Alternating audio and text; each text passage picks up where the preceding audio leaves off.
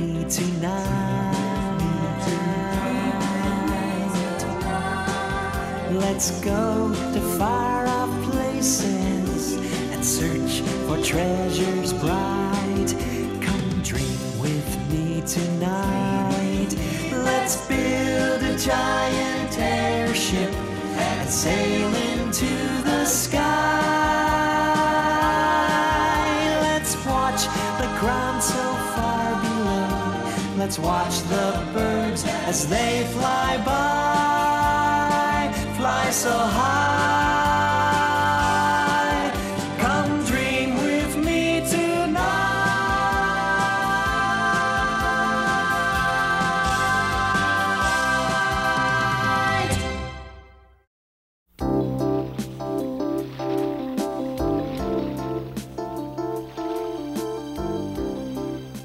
Okay, Gimmick, take her up. I'm trying, my boy, but we don't seem to be going anywhere. Perhaps a little momentum will break the surface tension of the water.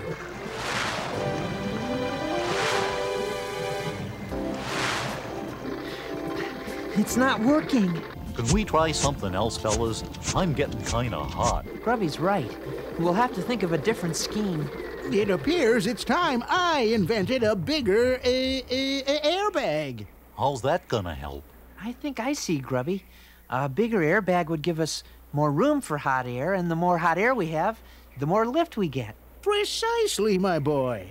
Oh, I get it. Then we can carry heavier things, like a subwater boat. Or the woolly what's-it. That's precisely what we'll do, except we have to get home first. Don't worry, I have an idea. What's that, Teddy? Crystal power. Crystal power? Are you ready? Ready, willing, and able. Then here we go. Next stop, Bounder Pass.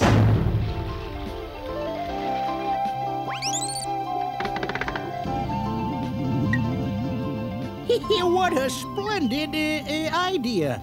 We'll follow the coastline to Bounder Pass.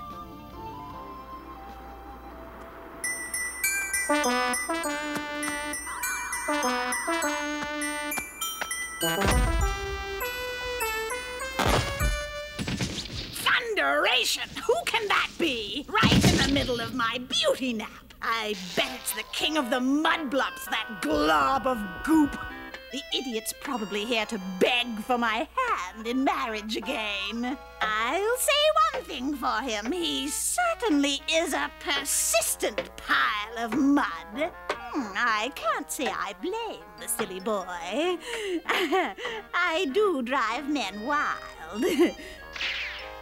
And to tell the truth, I could use another load of coal. All right, take it easy. I'm coming. Why, Kingy, what a pleasant... Ah! It's my son. Was there something you wanted, or did you come to spend some time? Well, one cup of tea and then you're out, you understand? This isn't a boarding house. Let me see, I had some used tea bags around here somewhere. Egad! What was that? He's gone, and he didn't even pay for the tea.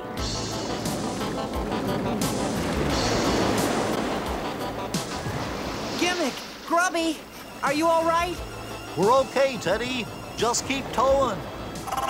You certainly know more than you let on, Grubby. Lashing ourselves to the rail like this was a lifesaver. It's an old sailor's trick, but I'm still pretty scared. Is that? Heavens to Grundo! It is! Another ship caught in this storm. And it's in trouble. You're right. That's a distress signal. We gotta help them. It's the law of the sea. Teddy! Teddy! There's Teddy, a ship over there! Look at the ship! Teddy! Teddy!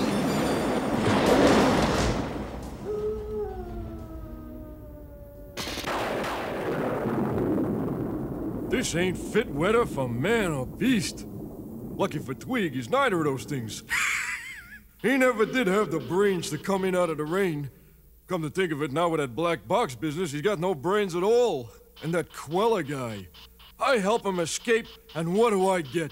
This stupid uniform and a mouth full of feathers. I've had it. Hey, you, Quellor. Hey! Mind your manners if you want to talk to the Supreme Oppressor! Supreme Swindler's more like it. You have a problem, you bounding blisterhead? We made a deal.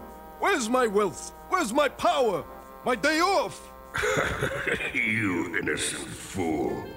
Your friend Twig may have been too stupid to double-cross you, but you're dealing with a real villain now. You mean I get nothing?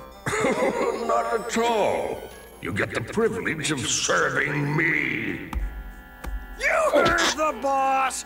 Now move it! Hoodwinked, bamboozled, played for a sap. He was right about one thing, though. Twig was too stupid to double-cross me. You know something? I actually missed that green galoot. Huh?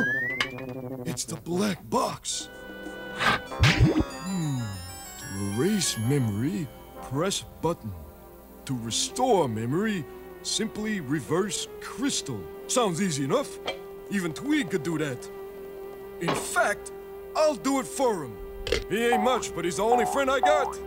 I'll show that Quellor. What's your hurry, Shorty?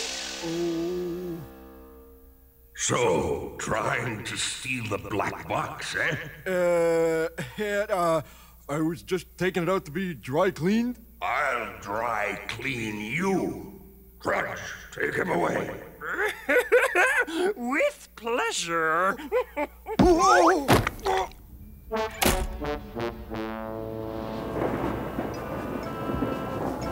Ahoy on board! Is anybody hurt? No one hurt, but could you give us a tow? Goodness, what a peculiar-looking bunch of sailors. They're not peculiar, Gimmick. They're just Octopedes. Octopedes? Hang on, Octopedes. We'll save ya. Teddy, can you get over there quick?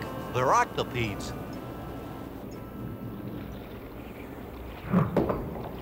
Well, many thanks, friends. There's no worse enemy for a rudderless ship than an angry sea. It's you. What are you gaping at, matey? Why, you're Zelza. I hope so. I'd hate to think I'd been using somebody else's name all these years. Don't you remember me? I don't owe you money, do I? No, but I owe you something. My life. What? No, it couldn't be. Why, it is! It's Grubby! Yep, it's me, all right. Oh, excuse me, I'm forgetting my manners. These are my friends, Newton Gimmick and Teddy Ruxpin. Howdy, do. It's nice to meet you, Zelza. This here is Brenda, my first mate. Hello? And able-bodied Octopedes, Feed. Hello. Gila. Hello. And Droggy. Hello. And last but not least, our navigator on this voyage, my daughter Xena. Hello, everyone. Gosh, I remember you. We used to play together. You sure have gotten pretty. Oh. Well, thank you, Grubby. Sure like to talk over old times with you. Maybe later. Right now, we've got work to do. She's right.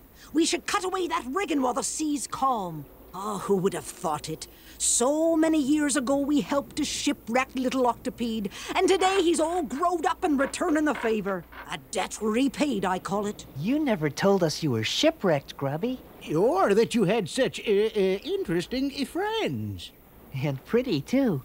I don't talk about it much, but it's something I'll remember my whole life. Well, that's a story I'd like to hear, Grubby, if you don't think it's too personal. Oh, I don't mind telling you fellas.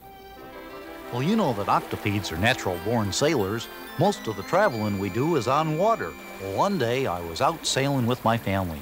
And out of nowhere, a big storm blew up, much worse than the one we had today.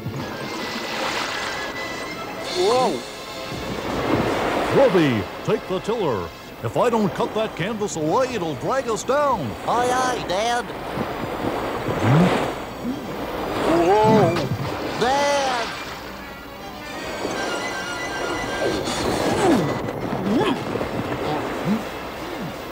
Grab my hand, Father!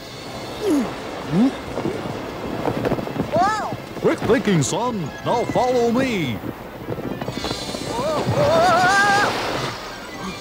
Grubby! Grubby! Where are you? Grubby! You were swept overboard? No wonder you were so nervous when we sailed out onto the lake. Well, tell us the rest of the story. What happened then? I was in the water for days and days, just swimming around in circles, when finally... Ahoy, crew! Octopede off the starboard bow! Zelza and her crew rescued me and took me to their village. My folks sailed into their harbor a few days later searching for me. That village was in Melonia. We decided to stay, and that's how I became one of the few Octopedes living there. I'm glad your story has a happy ending, Grubby. Me too. There's just one thing. What's that? Well, ever since that day, I haven't cared too much for swimming. Oh, the sight of the sea is so pleasant to view. It's a scene I would love to be seen in. To be seen in the sea would suit me to a T, or a C, if you follow my meaning. But there's one tiny flaw to this glorious plan. He's the kind of a lover who clings to the land. You won't find me exploring the edge of the sand. He's the sort of a guy who will stay high and dry. Oh, I'd love to go in swimming if the water weren't so wet. If the water weren't so wet. If the water weren't so wet. Oh, he'd love to go in swimming if the water weren't so wet. If the water weren't so wet. Now it's not that I'm delicate, dainty, or odd. I just try to be tidy wherever I trod. And I don't prefer moisture all over my bod. I'm the sort of a guy who stays high and dry. Oh, I'd love to go in swimming if the water weren't so wet. If the water weren't so wet. If the water weren't so wet. Oh, he'd love to go in swimming if the water weren't so wet. With vigor and vim, I'd dive in for a swim. If the water weren't so wet. If the water weren't so wet.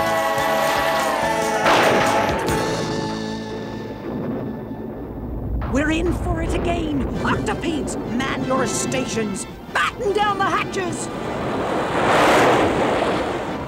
That's a good lad, Teddy. Slow and easy. Look sharp. Keep that tow line free of snags. Don't worry, Captain Gimmick. We'll be all right. It's not a Captain Gimmick. It's just a gimmick. What are you talking about? Your first thought was for the safety of your crew. You didn't want them in danger because of a mistake you might have made? Oh, that's true. Well, that makes you a first-rate captain in my log. Maybe someday you could teach me how to fly this thing, Captain Gimmick. It would be my pleasure, Captain Zelza. That's the last straw! Son or no son, I'll spear him where he stands!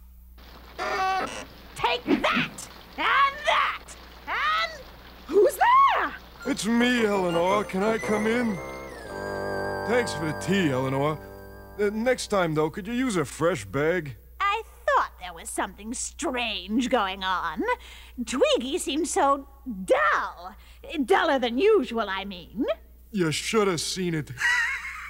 There was Quellor, shaking in his boots. Twig points the black box, and Zot, he zaps himself. So his brain is completely fried? Charbroiled would be a better description. Well, it's not as if he were using it. Uh-oh. I just thought of something. What's that?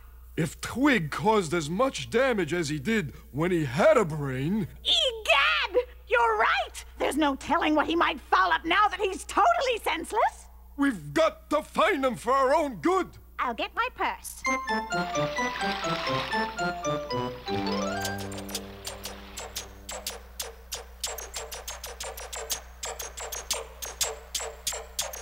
Now, most of the folks I get to meet have usually just got a couple of feet. I guess that's why it seems to me they jump and dance so easily.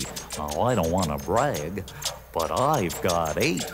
So when I hit the floor, I should be 4 times as great. With the Octopede shuffle, A simple little step, the Octopede shuffle. and it doesn't take much pep.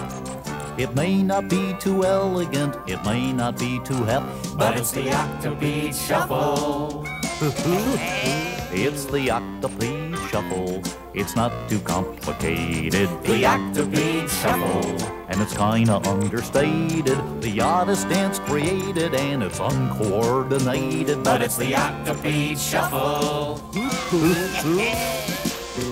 Okie dokie. I know it's kinda hokey. And beside the hokey pokey, it's bland. You said it. But first you jump and jiggle and add a little wiggle. Now you do it all together and It's the Octopede shuffle. A slinky little move. The Octopede shuffle. with a nifty little groove. Hey, Grubby, have I got it right? Don't worry, you'll improve. 'Cause it's the Octopede shuffle. Shuffling As along. far as dancing goes, it isn't number 1, but you'll be glad to know that at least it's almost done. The Octopede shuffle. The Octopede shuffle. The Octopede shuffle. Hey, I'm getting it. All right. The Octopede shuffle.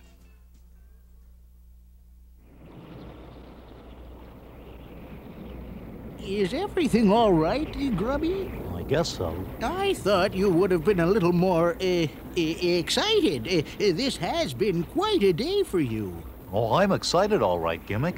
But I feel a little confused, too. Why is that, Grubby? Oh, I just wish I knew how that cute Octopede girl felt about me. Xena? Why, I could tell you that in a jiffy.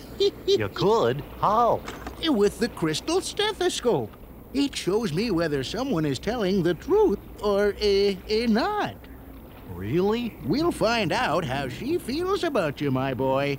Don't worry. This won't hurt a bit, Xena. It's just a little invention I'm working on. That's all right. I don't mind helping you, Captain Gimmick. Now, I'll just ask you some questions. What is your name? You know that. It's Xena. Do you like Grubby? He's all right, I suppose. I haven't given it much thought. Well, thank you, Xena. That's all for now. If my calculations are correct, she's head over heels in love with him. All hands batten down! This is the strangest weather I've ever seen in all my years at sea. Yes, I've noticed that, too. These storms occur with alarming frequency. This isn't just a storm, Captain. It's a hurricane!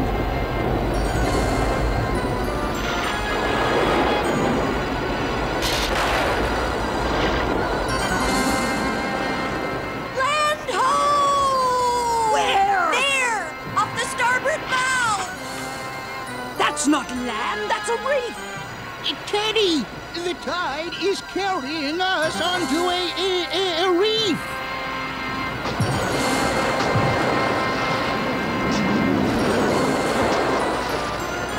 Teddy! Our ship struck the reef! We've got to head for shore! I'll do my best.